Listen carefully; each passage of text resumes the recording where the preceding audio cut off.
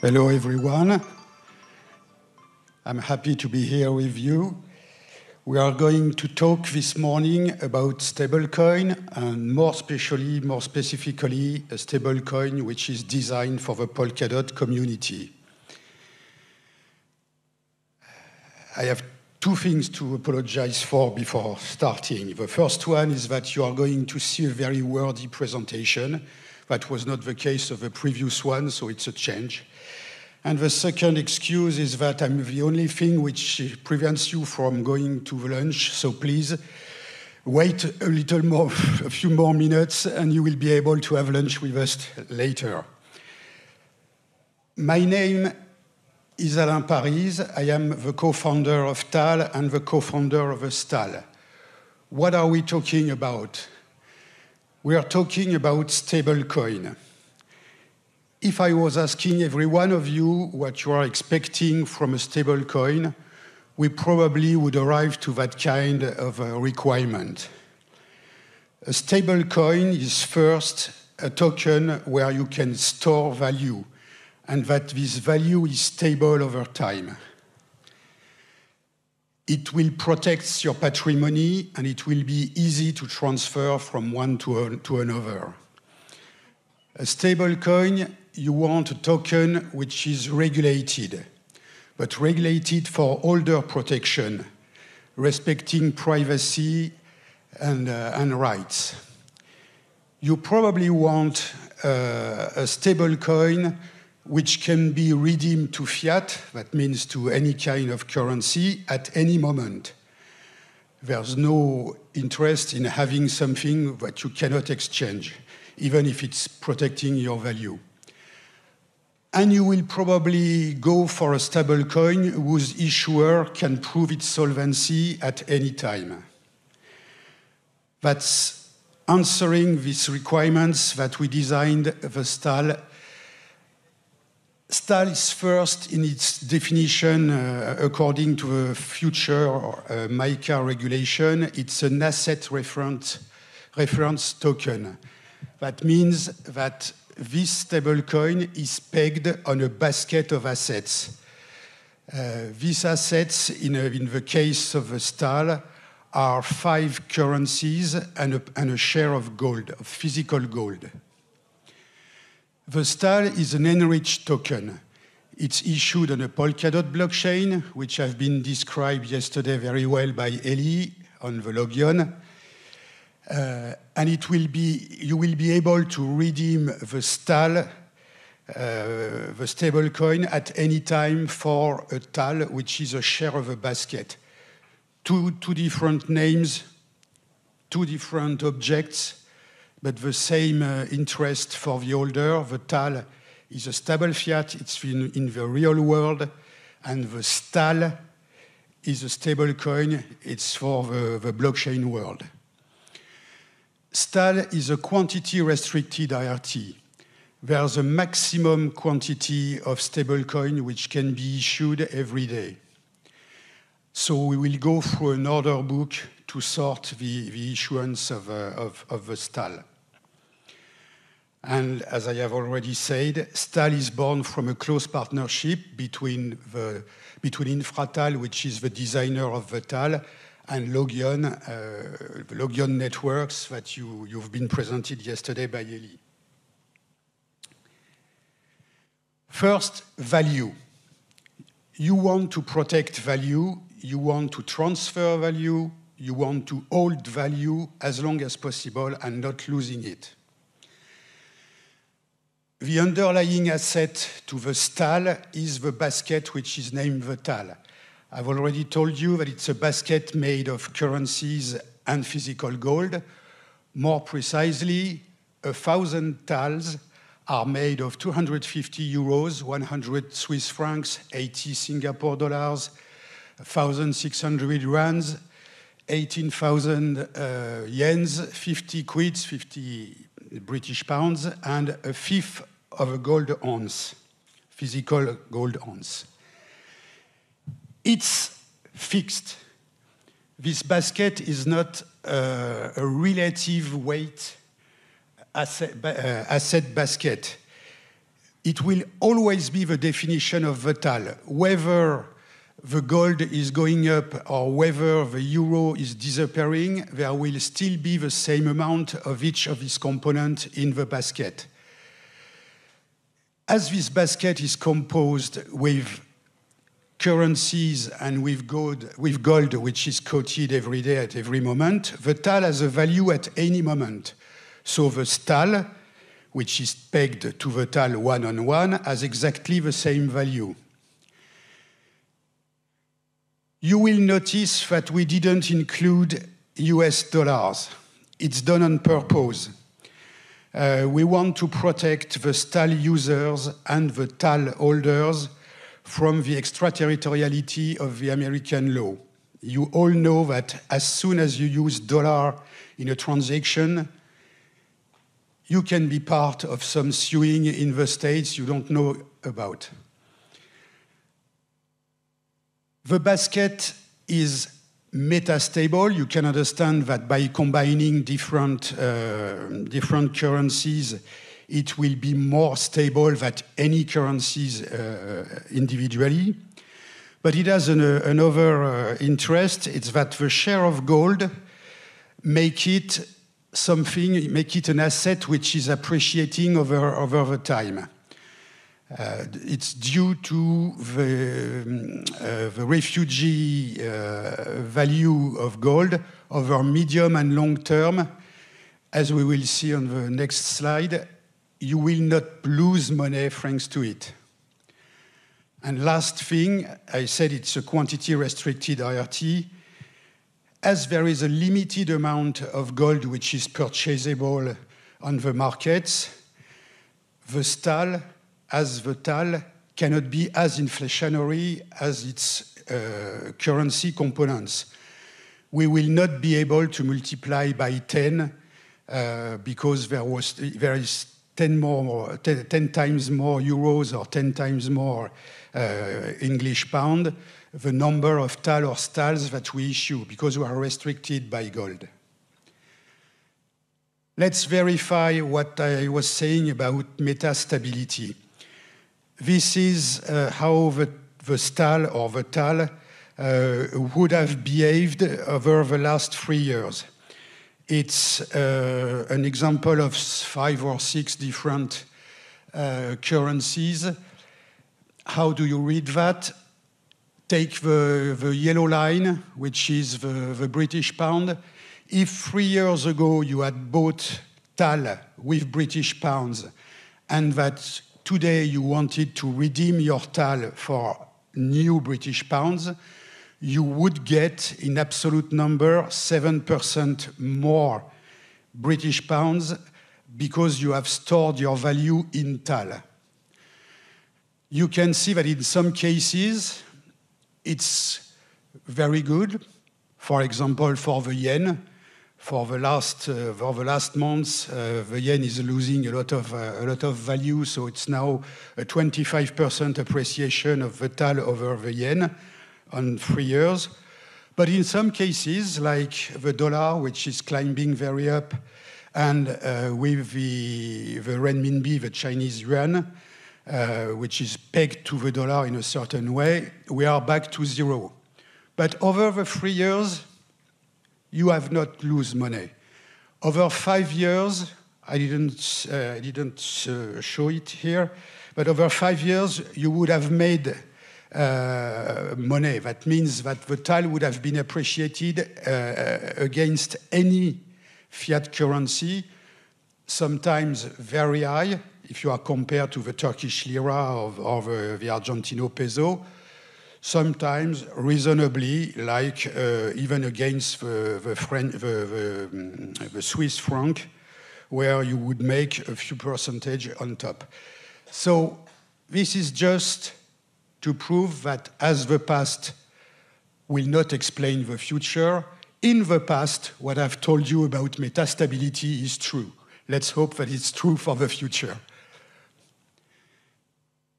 What about the functional features? For the technical features, it will be very, very short because Ellie explained everything yesterday with Logion. But in terms of philosophy. We don't want you to trust us. We are not another bank saying we are more trustable than the other banks that you know. We want you to verify everything we do, everything we say. Thanks to Logion, every evidence of transfers of flow will be recorded, hashed, stored, and will be verifiable. During the ramp-on, for example, if you want to buy sTALs, you will make me a wire transfer of 1 million British pounds. There will be a proof of this transfer. There will be the proof that this million British pounds has been turned into the TAL basket with the exact amount. And there will be a proof that in front of this amount of TAL, there will be as many sTAL minted by Logion.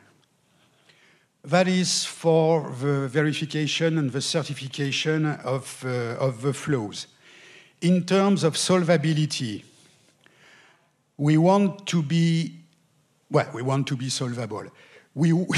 Of course, we will be solvable, but you will have the right to check it regularly and frequently, at least once a quarter. And how are we going to do that?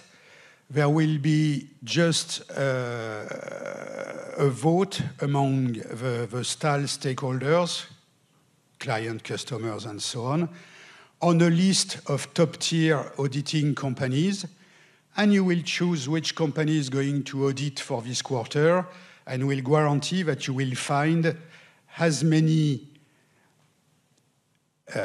assets in the basket as there are sTALs issued. Just one thing about the technical features of Logion. Just to remember you that the nodes in Logion are legal officers. They are decentralized, they are independent, they are not paid by us to do what they do. So their certification is really of a lawful grade. In which environment are we going to operate? Well, first, sTALco, which is the name of the issuer, is a Swiss-based company. So we have to be regulated by the FINMA, and it will be under the DLT trading facility of the Financial Market Infrastructure Act. You already know about Logion, and the legal officers, the nodes of the Logion networks are mostly into the EU zone for the moment, but we hope it's going to grow further in terms of other countries covered. It may look like we are piling proofs, regulation, and all the things that we do not like, and especially in that kind of assembly. But there's a reason. Stablecoins are going to be the worst thing regulated in the coming months or years. All the central banks are against the concept of stablecoins. They are okay when it's an algorithmic stablecoins which is crashing. That's okay for them. But if we are designing something which is more valuable, more stable than their own currency, we will have problems. So we are piling these things since the beginning of the sTAL because we want it to be legal and to comply to all regulation, even the EU regulation, even the American regulation in the coming years. There's no interest in launching a stablecoin at the beginning of next year and having to shut it because the regulation is going to change. So we are anticipated, and we hope anticipated enough. What's the business model? Well, this stablecoin has been designed for the Polkadot community. You will do what you want to do with it.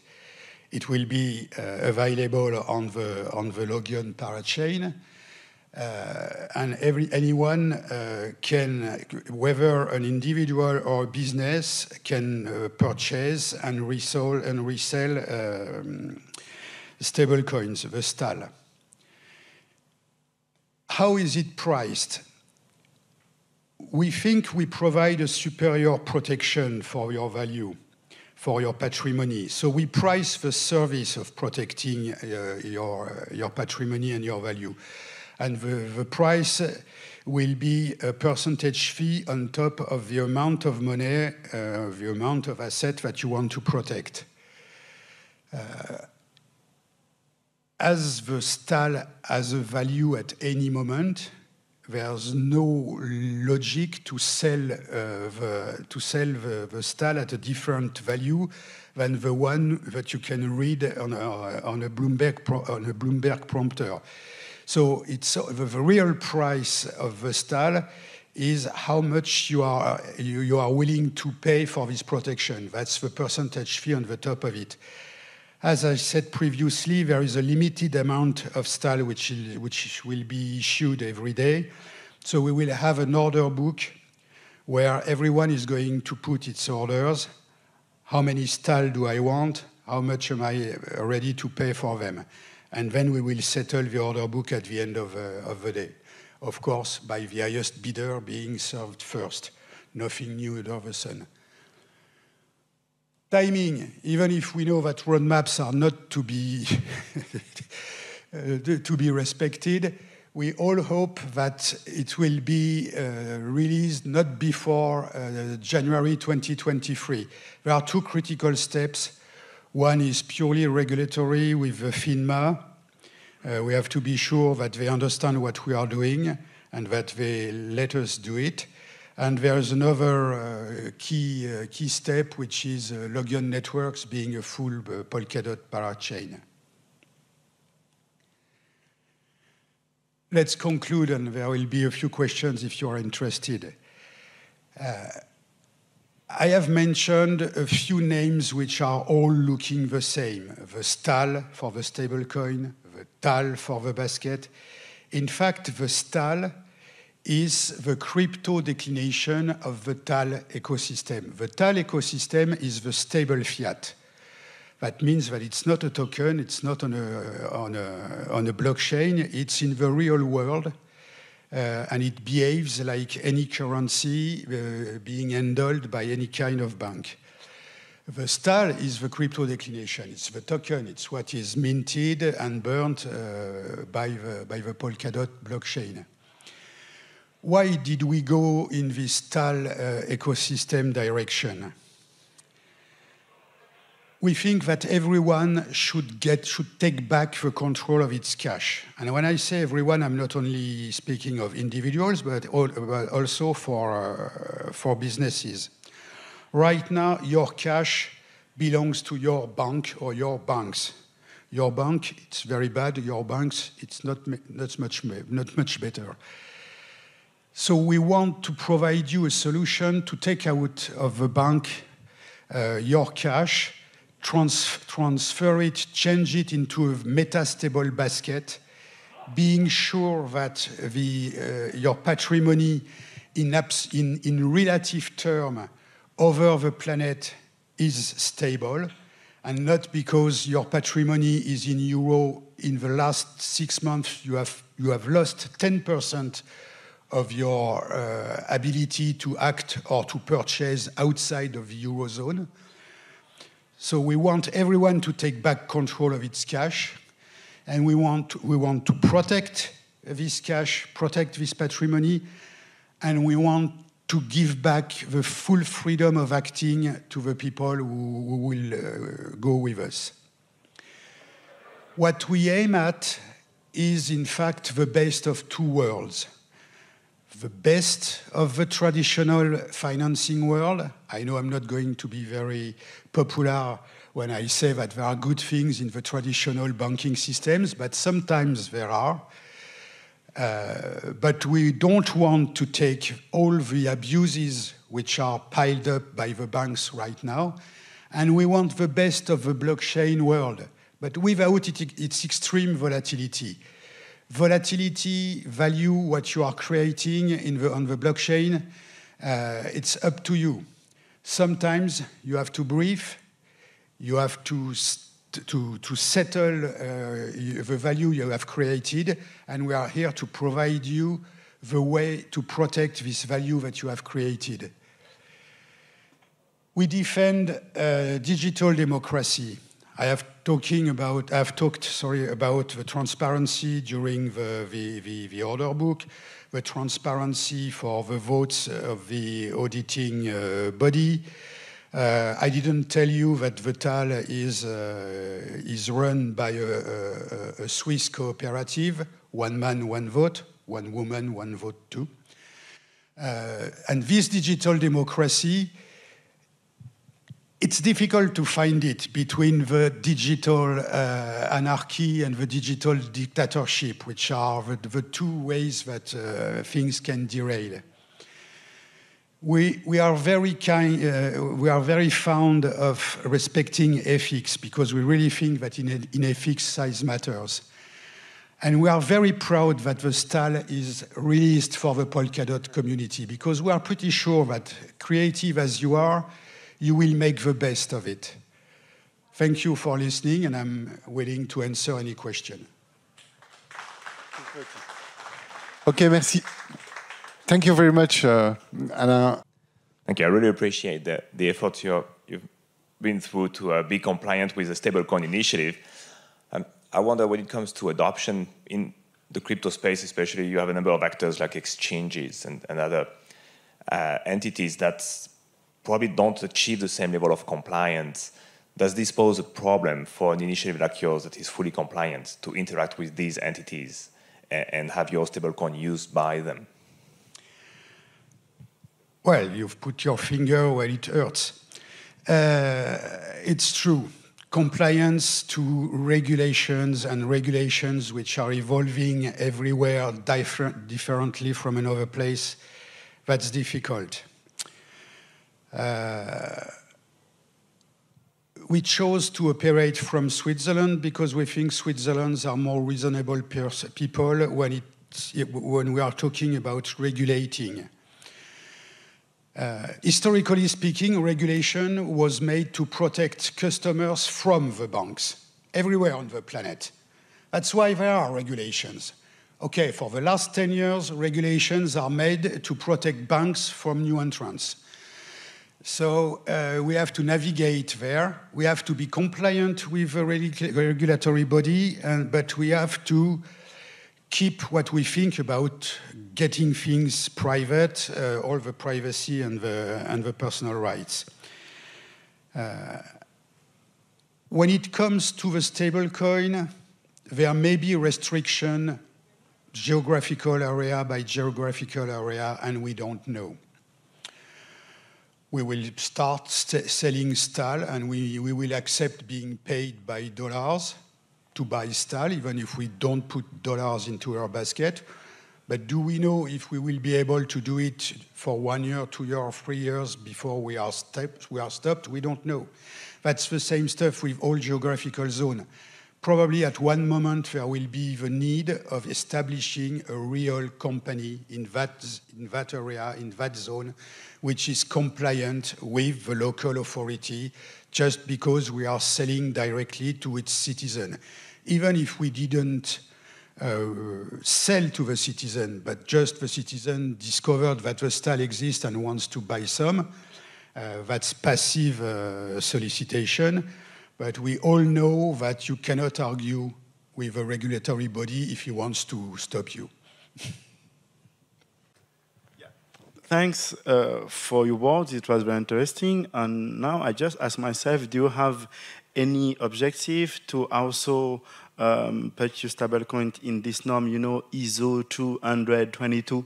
Because you are talking about MiCA, you also said that per day they have some amount of transaction that you cannot overdid. But what about MiCA 222? Not MiCA, I mean ISO. Well, I'm not that familiar with ISO. The way we solve this kind of questions is by the design of the stablecoin and of the sTAL. We took the hard way.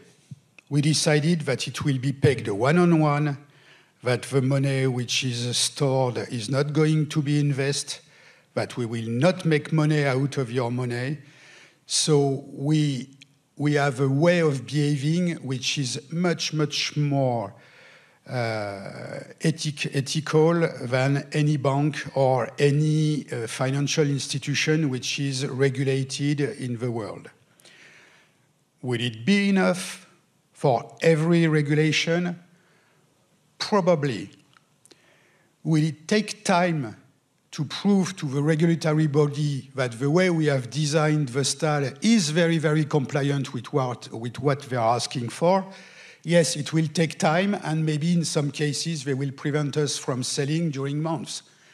We have to adapt, but we are not doing that for 2 years or 3 years. That's really the tip of the iceberg. We really think that through the TAL and the sTAL, we are creating a new central bank, a private central bank, with full reserves. So it's going to take time, it's going to be hard, but we think we will do everything to succeed, and we count on you to help us. Thank you very much, Alain.